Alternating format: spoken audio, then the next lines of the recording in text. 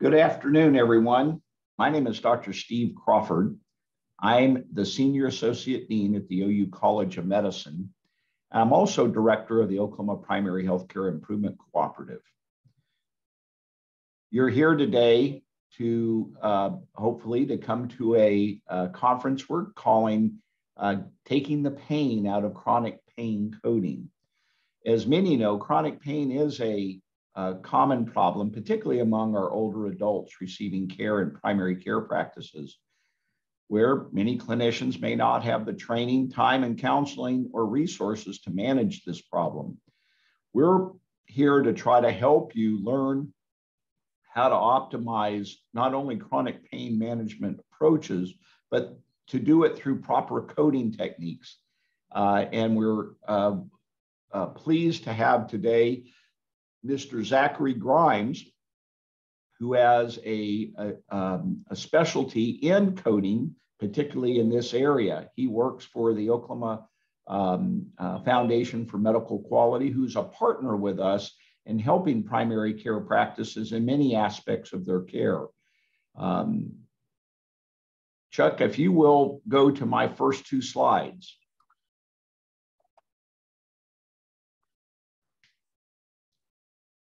So I wanted first to just kind of be silly. We know that several years ago, we went under a new coding system called ICD-10. And to start the process off, I just thought it fun to just look at some of the more peculiar coding codes that are available for us to use, just to make light of some of the things. And some of them are just quite remarkable. But one of these codes that I've listed is actually not real. And so you can go down a spacecraft collision injuring the occupant, the sequelae of that. The struck by a macaw initial encounter is quite funny. Being in a swimming pool of a prison is the place of an occurrence of a cause. Bitten by a pig, struck by a duck, and struck by a drone are all quite unusual. Does anyone know which one isn't, though, real? Which I actually took. Some believe that it should be, but at this moment, there is not a specific code for this event.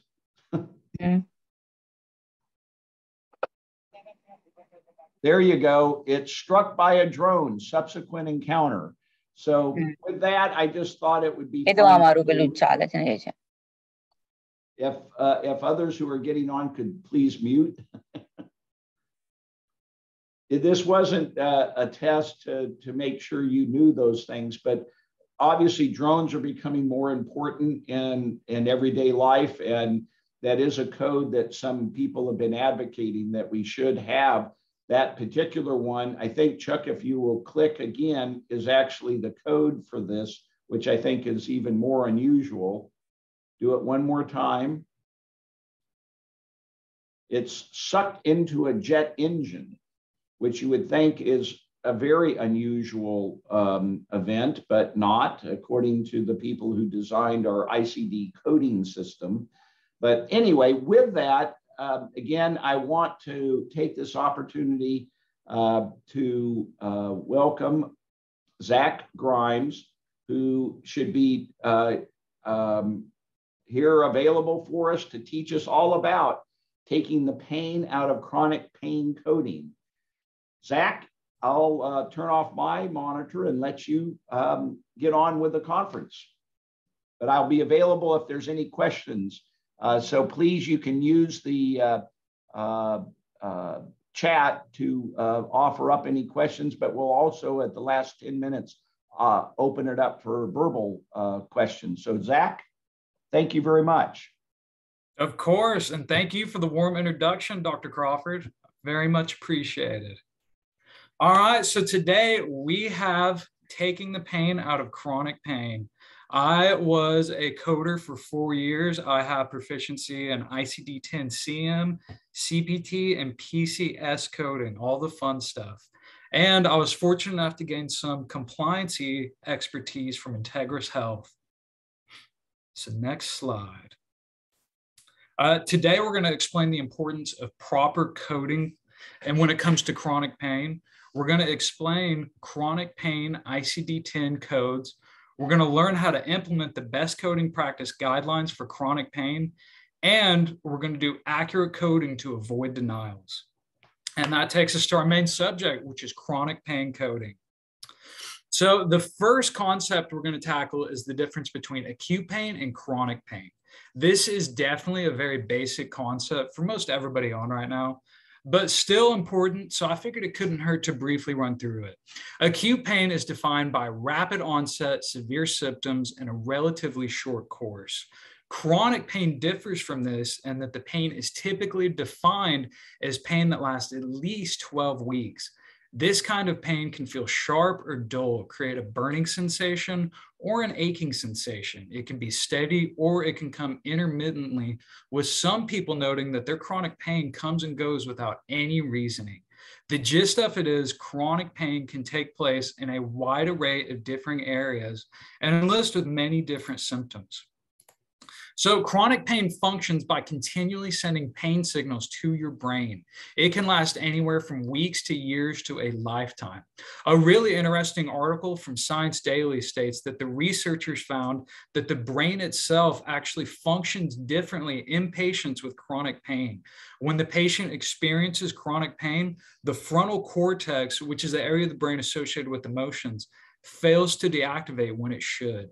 This essentially leaves the brain stuck in full throttle, which wears out neurons and can even alter their connections.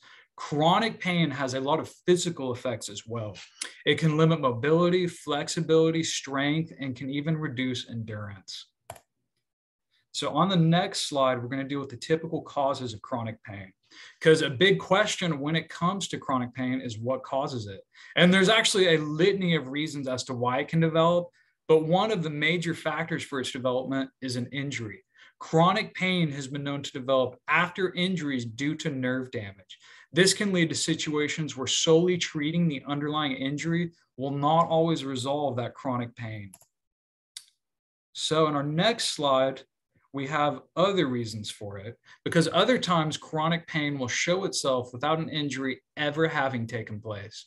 There are a multitude of different reasons that this can happen, and not all of them are fully understood. However, it is very well understood that chronic pain can develop from underlying conditions.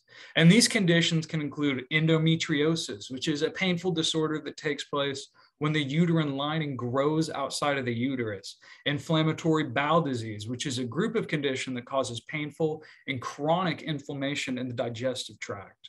We have chronic fatigue syndrome, which is an extreme and prolonged weariness that is accompanied by pain. This list could go on forever. However, the broad overview is that there are a litany of reasons for chronic pain to be able to develop. So over 30% of older adults in the US report chronic pain. Over 2/3 of patients with chronic pain report it prevents them from engaging in activities that they enjoy. These facets lead us in a situation where opioids are more commonly prescribed for older adults than any other age group. And an increased use of opioids in older adults has been known to cause overdoses, opioid misuse, sleep impairment, depression, anxiety, and even far-ranging effects like social isolation. With this and the fact that a 2019 study revealed that 1 in 4 adults aged 65 and over have received an opioid prescription, it means that there's a lot of requirements that come alongside an opioid prescription. And one of those requirements includes the documenting and coding of chronic pain. So I know that this code G89.2 had previously been used with regularity, but as of 2022, it is no longer considered a valid code. It's not considered specific, and it is no longer valid for any submission. This is primarily because a new category of chronic pain codes has been created, which actually subdivides G89.2 into 4th and 5th characters. We'll jump into this in the next slides. So this code is very self-explanatory. Essentially, if the chronic pain being treated is related to an injury, G89.21 is what we're going to bill for, which is one of those reasons for chronic pain that we discussed earlier. So our next code is relatively rare for most physicians, but that won't make it non-existent because this kind of pain is common enough to warrant its own admission into ICD-10-CM's code base, which means it has a relative commonality amongst patients. G89.22 covers chronic post-thoracotomy pain, or as many physicians call it, post-thoracotomy syndrome. A thoracotomy is a surgical procedure where a cut is made between the ribs in order to reach the lungs or any other organ located up in the thorax. After the procedure, some pain when taking a deep breath is considered fairly normal. However, there are instances where this pain extends for a longer amount of time than anticipated. These situations are referred to as post-thoracotomy syndrome. And then up next, we'll have our code that covers other chronic post-procedural pain. Since post-thoracotomy pain is really one of the only specific chronic postoperative pain codes available, this will be utilized for virtually every other form of chronic pain resulting from a procedure. This code can cover post-macdectomy syndrome, chronic pain following radiotherapy, and many more. Then we have what I've personally noted to be the most commonly utilized chronic pain code, and that is G89.29, other chronic pain. So typically when using this code, it's important for our providers to know that the location of the pain should be coded in the slot above G89.29 if it meets the definition of principal diagnosis. For example, if we have a patient that has right arm pain, then we would utilize M79.601, pain in the right arm. Under that, we're going to put G89.29, other chronic pain.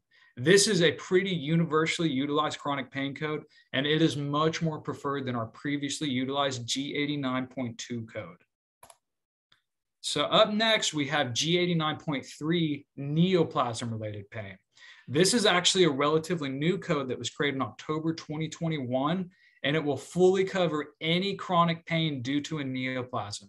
It is going to be applicable to both primary and secondary neoplasms.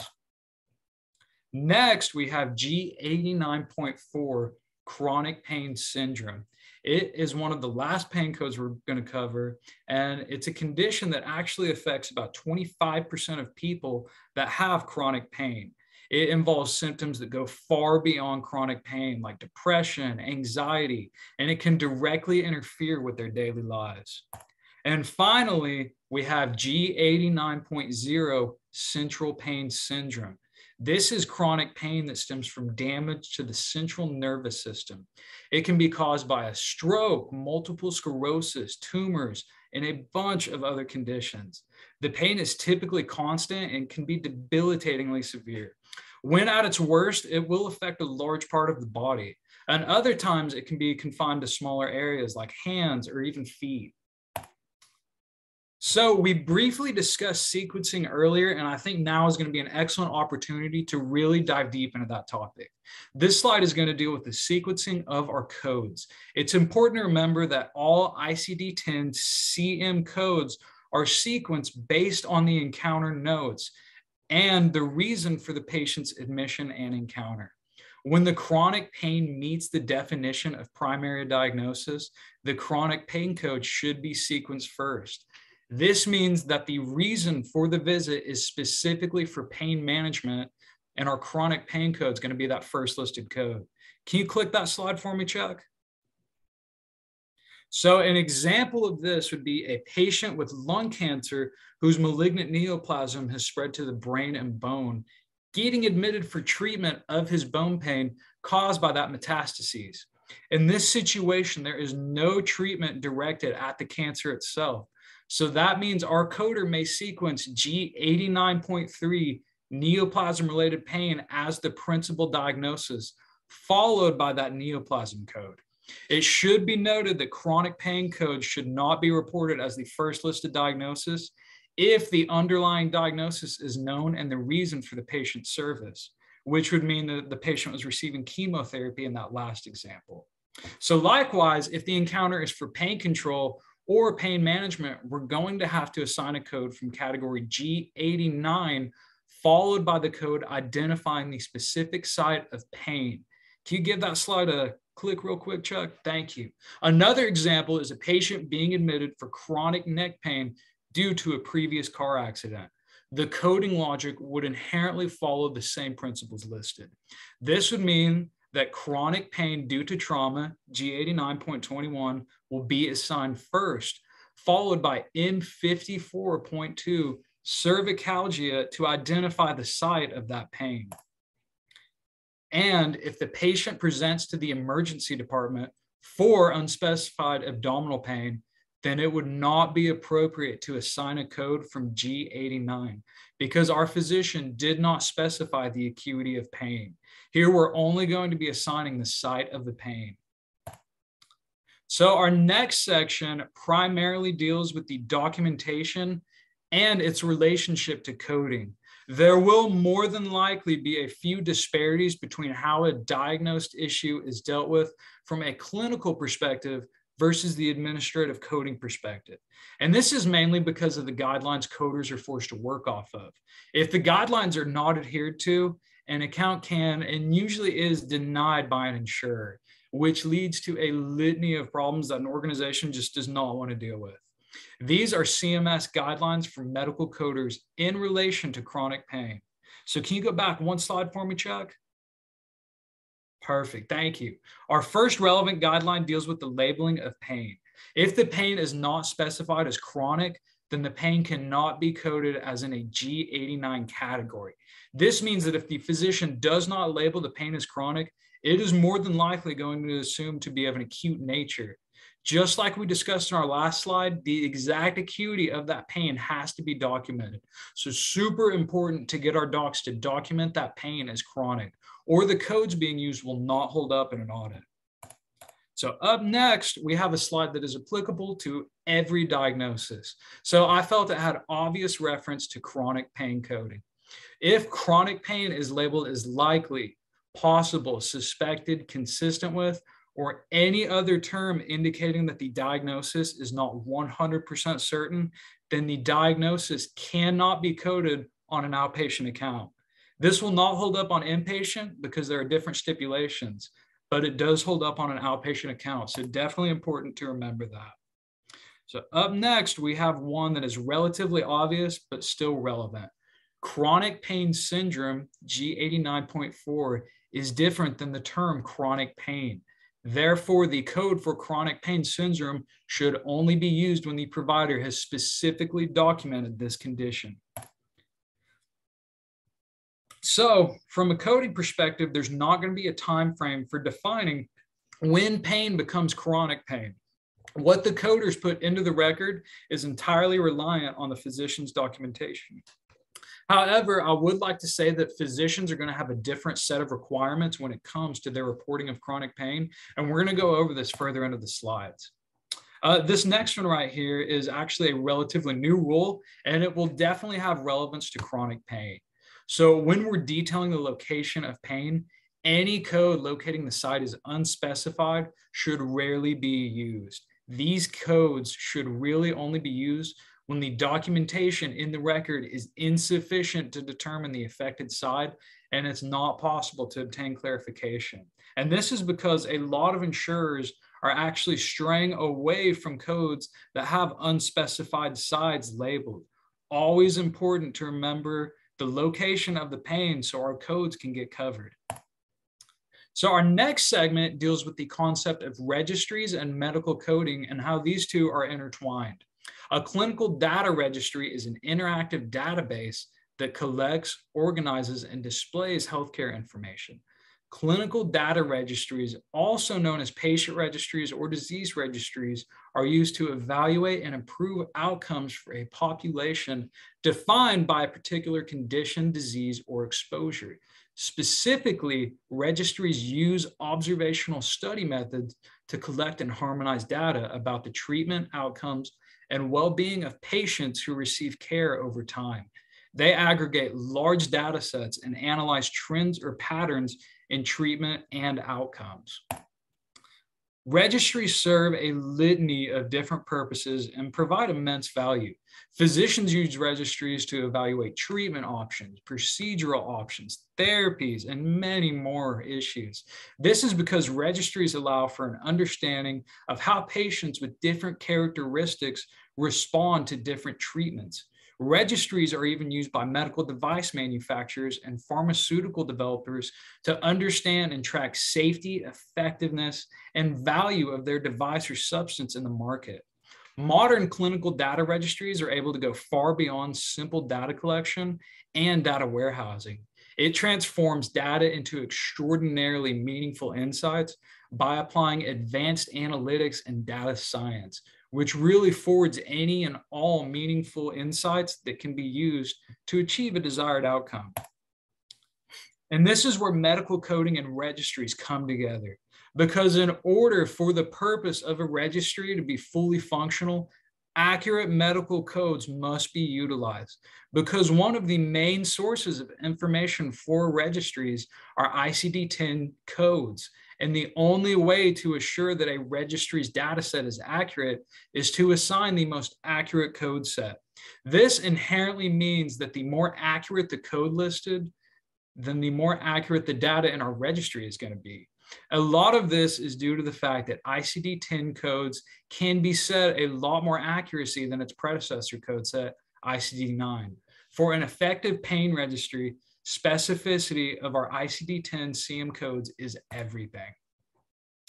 So up next, we have a quick example piece on EHR registry guidance. It's important to note that most EHRs are going to be configured with registry functionality.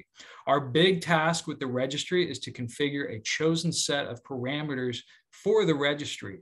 So obviously our session today is going to involve setting up a chronic pain registry.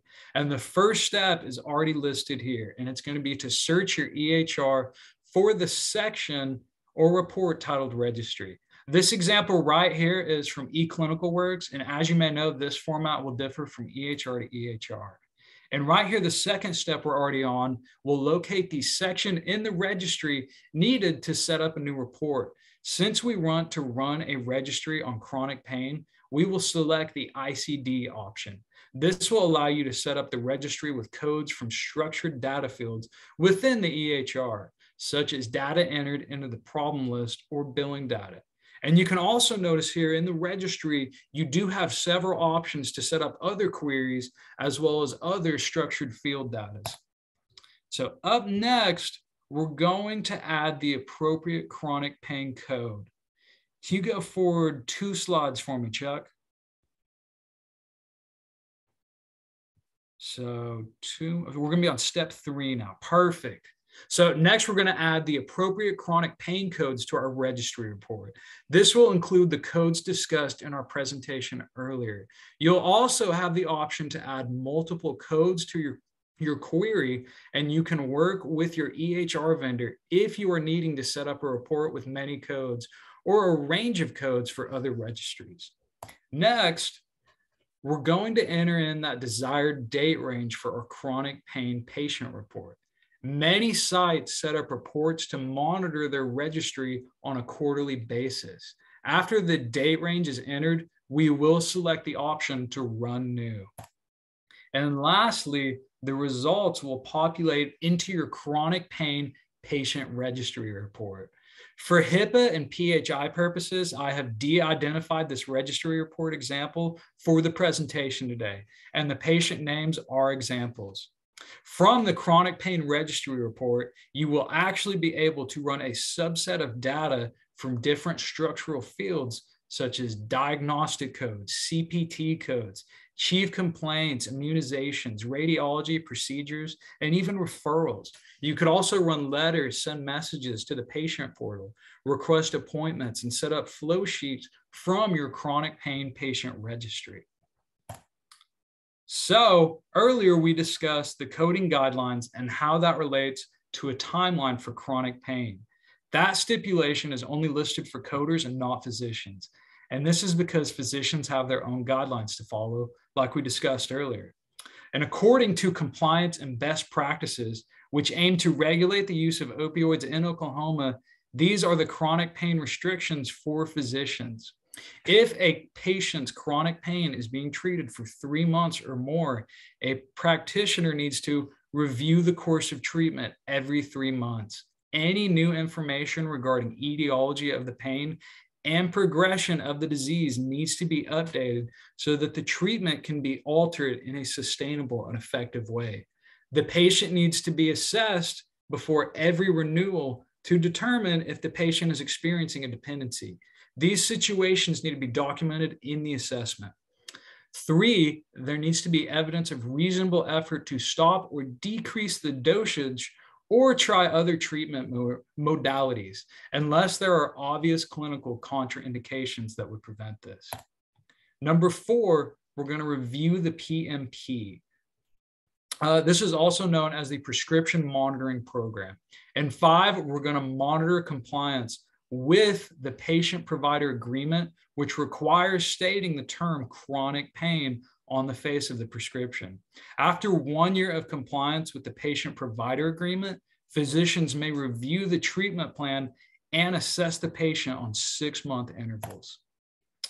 It's also going to be very important to note the following facets of information from Senate Bill 848. Any and all prescriptions for acute pain has to include the words acute pain notated on the face of the prescription by the practitioner. And likewise, as we had just discussed, any prescription for chronic pain needs to include the words chronic pain notated on the face of the prescription by the practitioner. Exceptions to this clause would be patients who are in active treatment for cancer, patients receiving hospice care from an organization providing licensed hospice or licensed palliative care, a patient who is a resident of a long-term care facility, any medications being prescribed for use in treatment of substance abuse or opioid dependency would also meet those exceptional criteria. So with these and many more government-based stipulations, it presents a lot of people that may be asking themselves if there are feasible alternatives present in these situations. And luckily there are. For clinicians, the general rule of thumb will be that when pain lasts beyond 90 days of expected healing, the orientation of that care is going to shift from acute to chronic pain management. And when the focus alternates into chronic pain management, things like closely assessing functional goals, optimizing additional drugs and potential non-drug treatment options, and ensuring safety if opioids are deemed necessary to prescribe are going to come on the radar. These are going to be the best way to present factors involved in that diagnosis. And the best way to effectively refocus this care is to start by establishing the goals for pain management. These goals can be discovered by asking the patient, what are the overarching goals for care for the patient based on his or her values and priorities? And how do these goals guide decisions about medical interventions? These questions can be extraordinarily effective in guiding the focus of chronic pain management. And by furthering that talk with the patient's priorities through an interview, you can really distinguish the focus on chronic pain. And this can be furthered by a walk through the patient's day. What do they do in a typical day? Explore changes in daily activities due to pain and how that relates to goals. This can be found by asking a question like, what things are you unable to do as a result of that pain? Assess their baseline functional capacity to monitor any changes. What else were they doing before the pain got bad? Focus on the loss of function to help inform the appropriate interventional methods. What would they like to be able to do that they just can't right now? And finally, look at the whole person concept to help identify strategies for intervention. What are the activities that give purpose or joy to their life? A total person approach is really assistive in this matter because it helps address multiple factors affecting the patient. So when all of these logistical concerns are addressed, next comes the establishment and integration of a care plan that can encompass the patient's values and treatment options. This will inevitably result in the development of a strategy that focuses on function.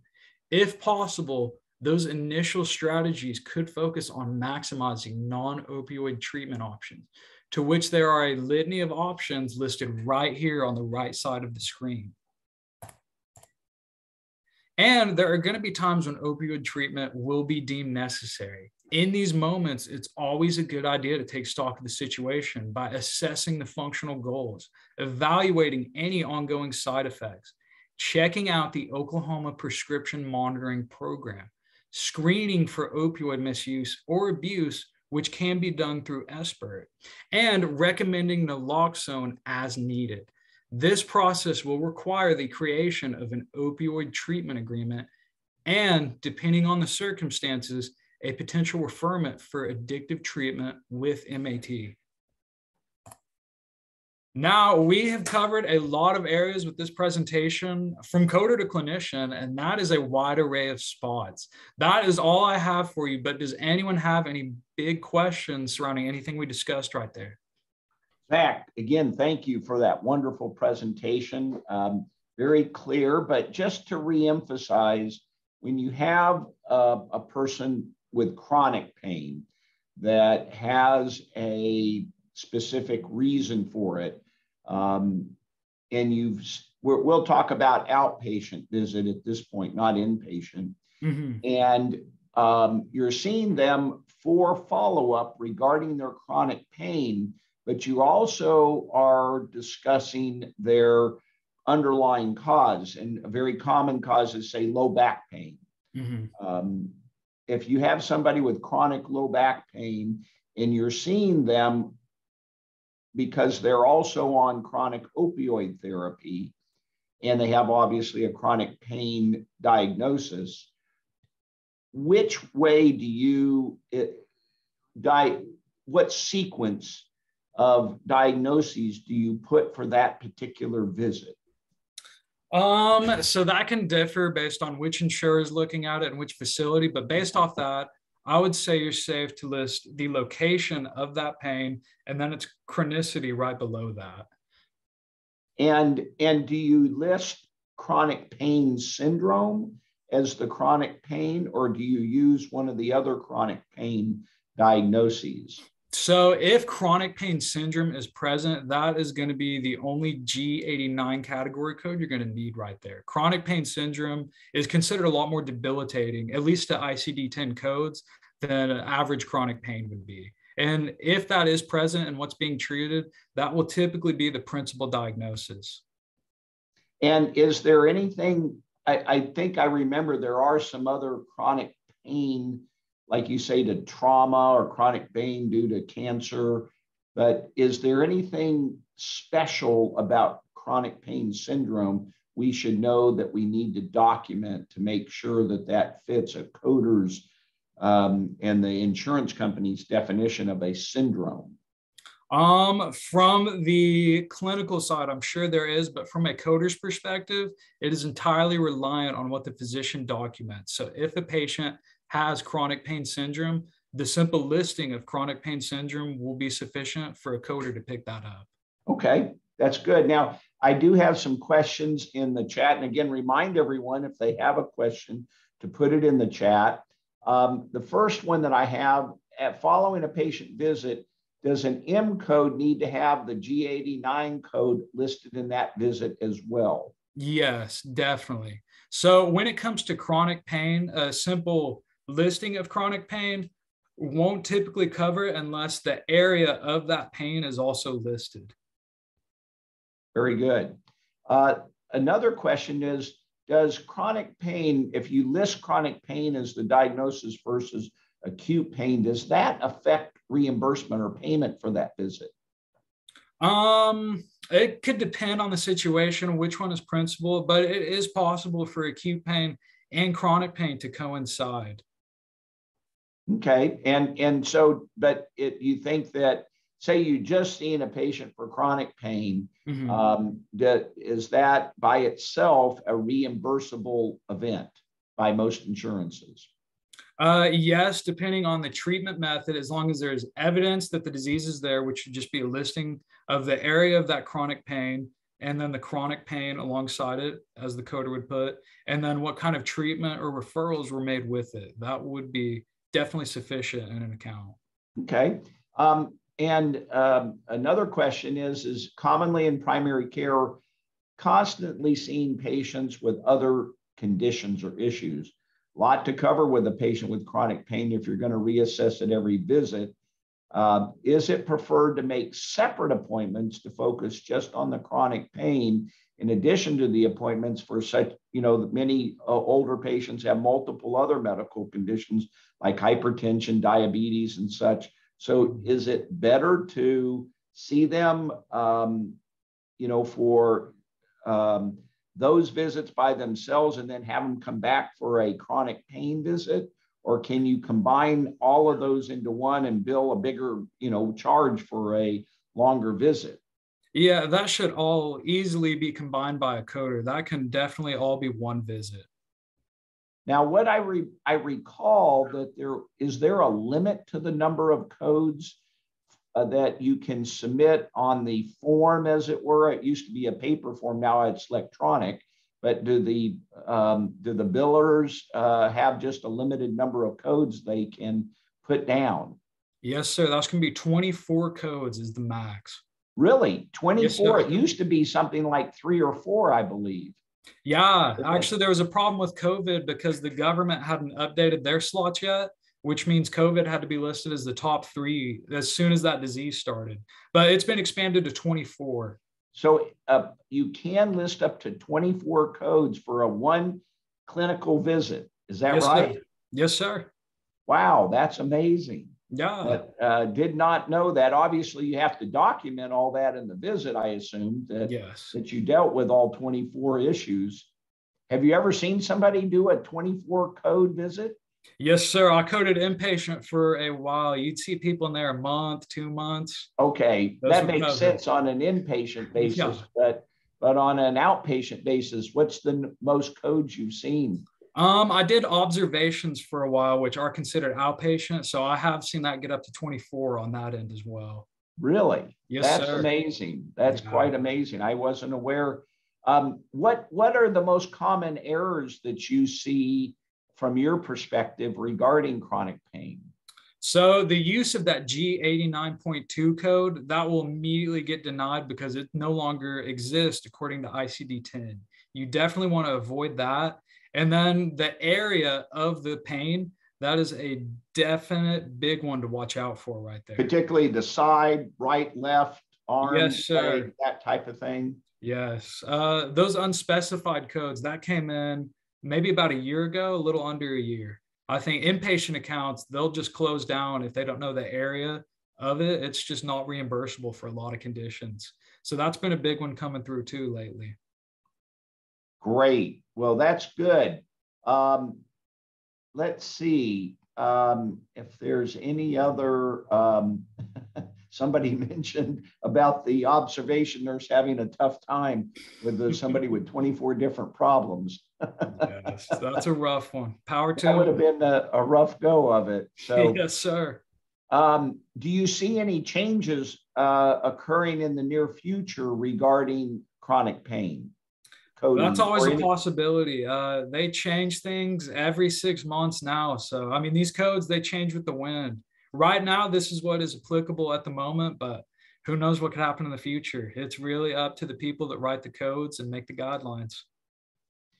Have you seen one of the things we deal with in Oklahoma fairly commonly, unfortunately at this time, is the use of medical, and I'll put that in quotes, medical marijuana.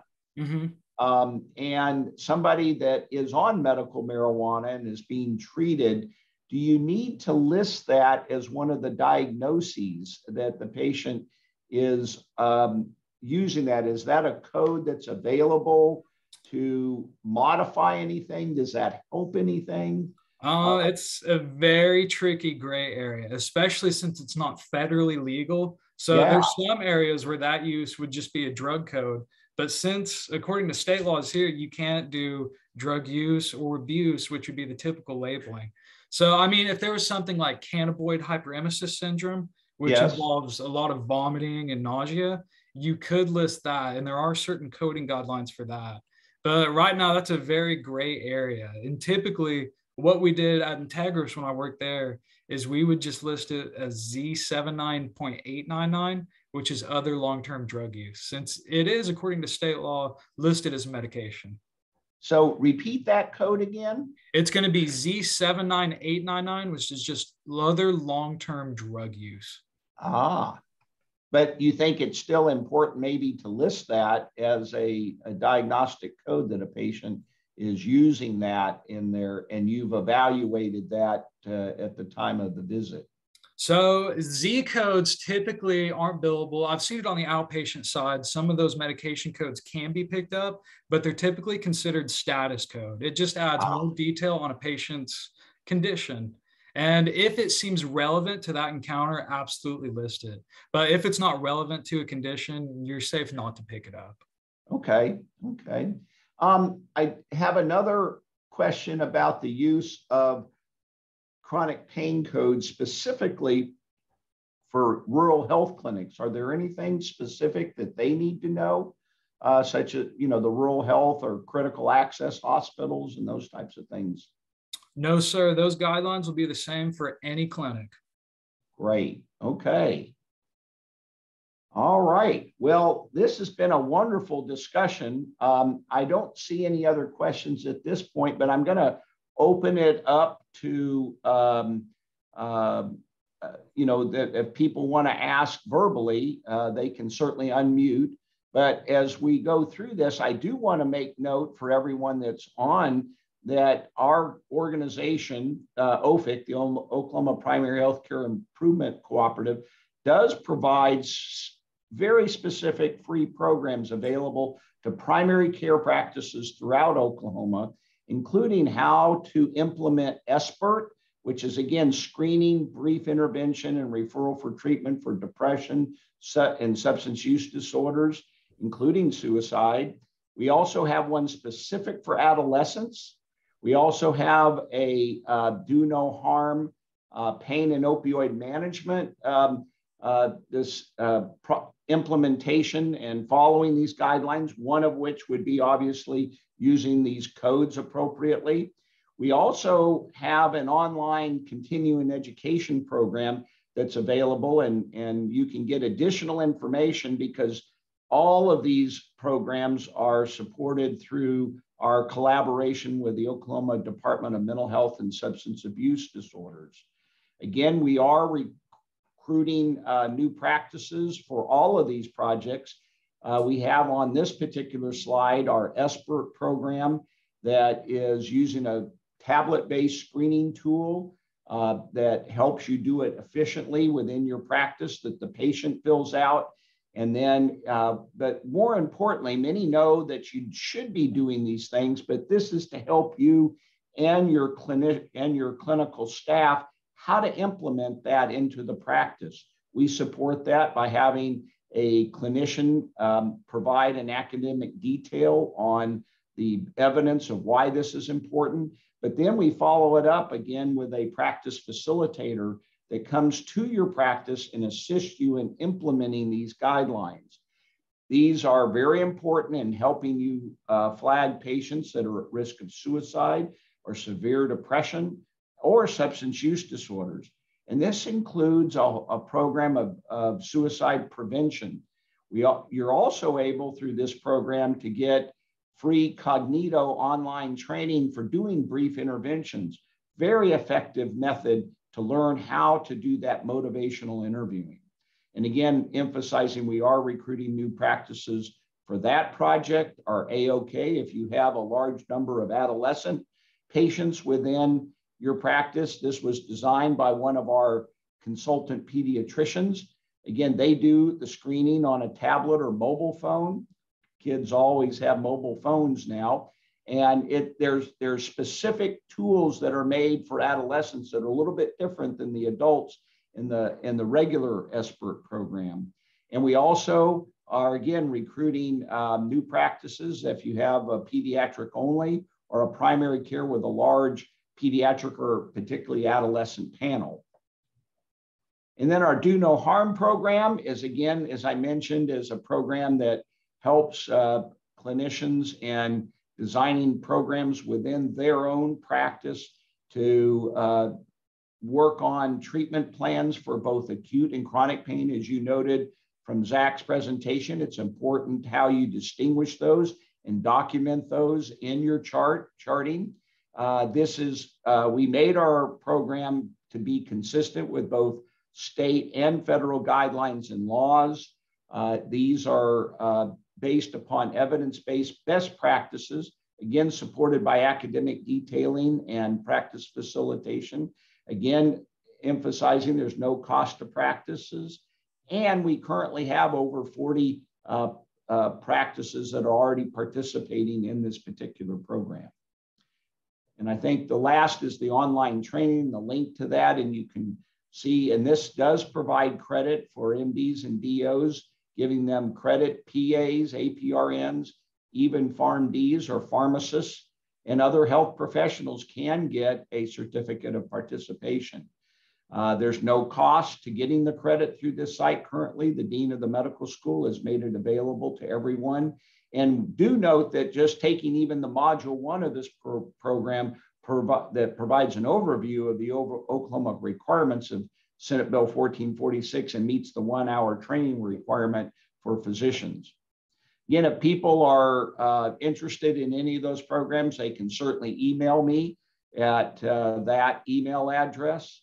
Again, I want to thank our colleagues with the Oklahoma Foundation for Medical Quality, particularly Zach Grimes, who did a wonderful job of presenting the sometimes very confusing aspect of how we are supposed to code appropriately and to help us better care for our patients of all types, including those who have chronic pain.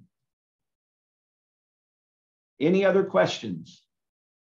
I do have a note that a copy of this presentation will be sent to those who've registered for the event, and we'll provide a link to the session that will be posted on YouTube. So we are up to date on our technology. Anyone else have any other questions? We're at about 12:50, give you 10 minutes back to your day. Thank you all very much for being part of our session today, and you all stay well and keep up the good work at helping care for Oklahomans.